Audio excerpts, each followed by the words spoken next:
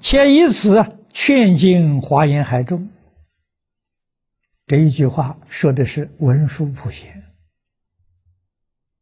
文殊普贤这2位大菩萨，不但自己发愿求生净土，而且还劝导华严海会41位法身大士。这41位不是41个人，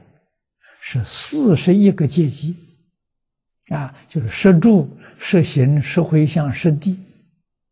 等觉所有这些菩萨、法身菩萨，通通都跟着文殊普贤到极乐世界去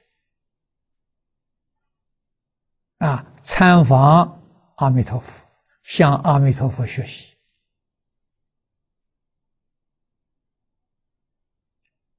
这个境界多么壮观这一个举动，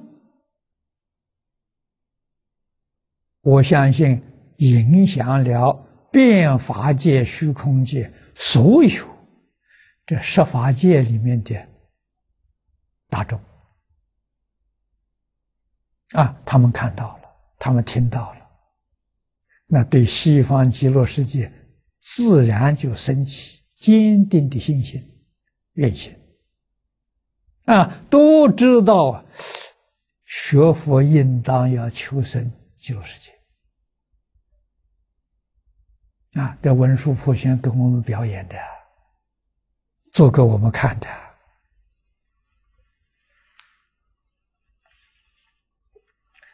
这是大事不是小事。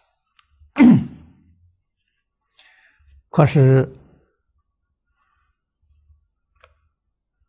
现前我们这个社会有很多的人对佛教不明了，而产生了严重的误会。这种误会对佛法弘传影响不是很大。影响最大的是什么呢？最大的是他自己这一生没有意愿去接触佛法，把这一生圆满的机会错过了，这才叫大事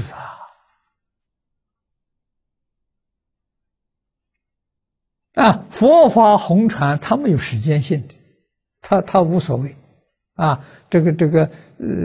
众生什么时候得度，佛都知道而是许许多多人在这一生错过了，真可惜